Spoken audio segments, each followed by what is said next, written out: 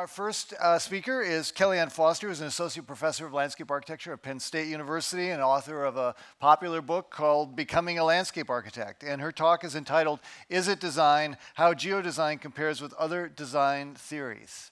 And I think you should be on if they switch it upstairs. Good. Okay. All right. Good afternoon. The deadly right after lunch spot here. So how many of you have a design background? Show of hands. Okay. Oh, quite a few. Well, think back to the first time you had that thrill of making an impact on a place.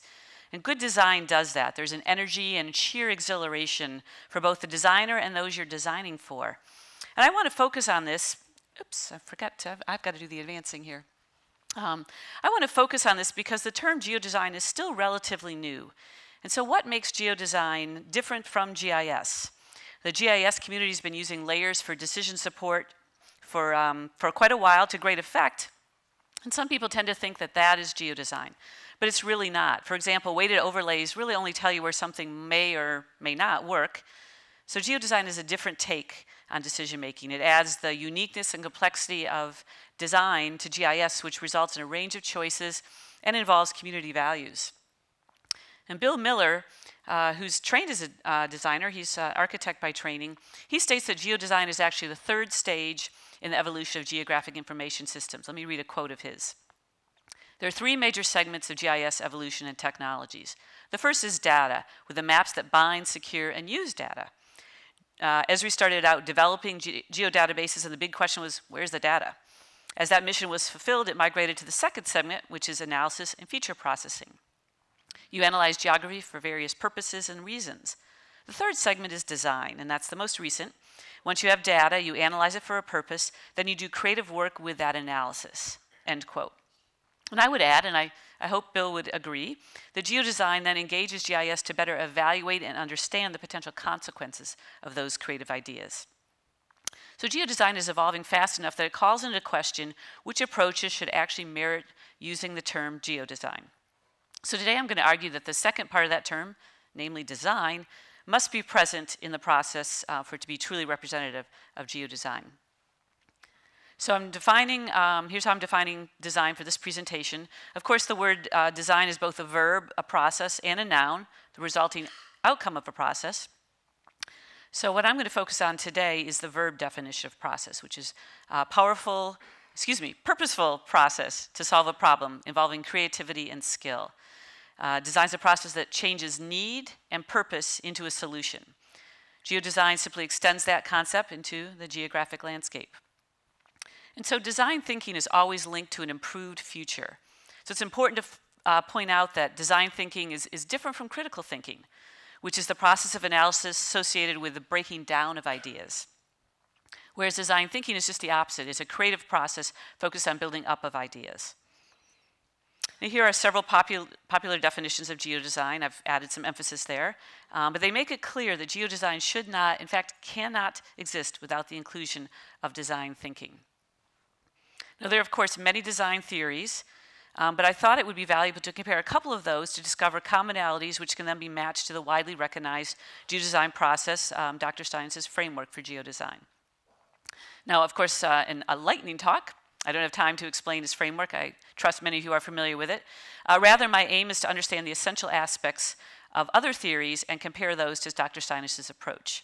And when those theories align with his approach, you'll see a little check mark. So today I'm going to briefly review three design theories. Herbert Simon's 7 stages of design thinking, Morris Asimov's horizontal structure of design, and Vijay Kumar's 7 modes of the design innovation process. So Simon outlined the design thinking process through the 7 stages. I'll just highlight a few points here. Under define, his first stage, the first bullet point says decide what issue you're trying to resolve. And then the 4th bullet point says determine what will make the project successful. Under research, the last bullet point says take into account thought leaders' opinions. Under the ideation phase, the first bullet point says identify the needs and motivations of your end users. Under prototype, 3rd bullet point says seek feedback from a diverse group of people, including end users. 2nd bullet point under choose is set aside emotion and ownership of ideas. And under learn, the second bullet point is determine if the solution met its goals. So let me highlight just a couple of points here. And you can see it does, in fact, meet Dr. Steinitz's, or does align with his framework. Simon feels that the very first steps in the process are the least understood but the most valuable. And he believes it's essential to truly understand your challenge at hand. And that is central to Dr. Steinitz's framework. Simon also feels the way in which the problems are represented has a strong bearing on the quality of the solutions. The task of designing the solutions takes on an entirely different approach if human responses to a changed environment are taken into account. And this is also a core part of Dr. Steinitz's approach. Asimov's horizontal structured design begins with analysis through synthesis and then evaluation and concludes with communication. It also includes decision-making cycles as you move from abstract to concrete vertically. Asimov viewed this approach as iterative, both within and between the various phases of activity. And Asimov's structure is roughly congruent with operations research model, which has distinct phases of activity, but also has feedback loops built into the process. And operations research requires you to have objective performance criteria that will then fundamentally guide your approach. And here again, there's a close alignment with Dr. Steinitz's framework. Lastly, and briefly, we'll look at Vijay Kumar's 7 modes of design innovation process. This is a process driven by experience, systems, culture, and behaviors. He discusses his modes in relation to sensing, knowing, or coming to know, framing, exploring, and realizing. Kumar then goes further and places these 7 modes into a framework of 4 quadrants: research, analysis, synthesis, and realization. And this includes a horizontal axis that goes from understanding to making, and a vertical axis going from abstract to real. And Kumar's design innovation process does provide a rough outline of the major components of the geodesign framework. Design, including geodesign, is often nonlinear and responsive to feedback from stakeholders and the geodesign team.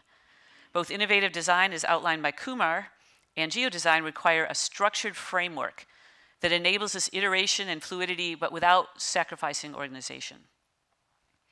Now, of course, Dr. Steinitz has been honing his geodesign framework for decades, so perhaps it's not a surprise that it has such strong agreement with these theories. But what I hope is evident here is that geodesign is complex. It's far greater than even the most innovative GIS analysis.